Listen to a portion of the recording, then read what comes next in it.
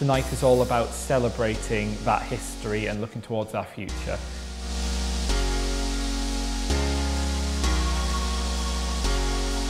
We've been working tirelessly on selecting the artists and putting together what we think is really exciting and robust.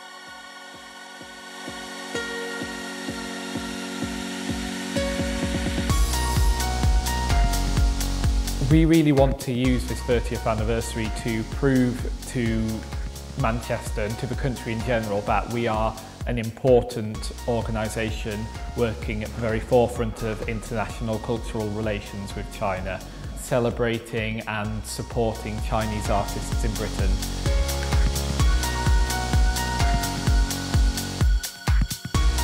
When I came here, I was immediately struck by the warmth of the people. For me, Manchester was really a catalyst of change. In 2004, I did a residency here. It came at a time when I was struggling as an artist, so it was a perfect perfect timing for me to be able to continue as an artist for 3 months, knowing that I didn't need to think about anything else and just to be able to make art.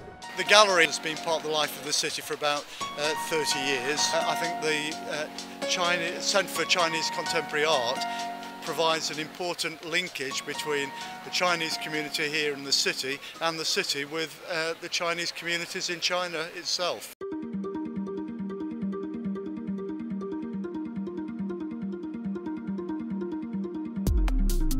What's really exciting about the art we programme here in the centre is that it's reflecting a contemporary, cutting-edge China. It was quite serendipitous in terms of timing actually, and talking to them about the project which fitted in so well with their 30th year celebrations. We've managed to extend that celebration across the city and involve them.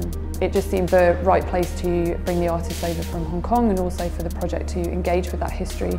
It's avoiding the traditional views of China and reflecting what a fascinating cultural power it is in the world.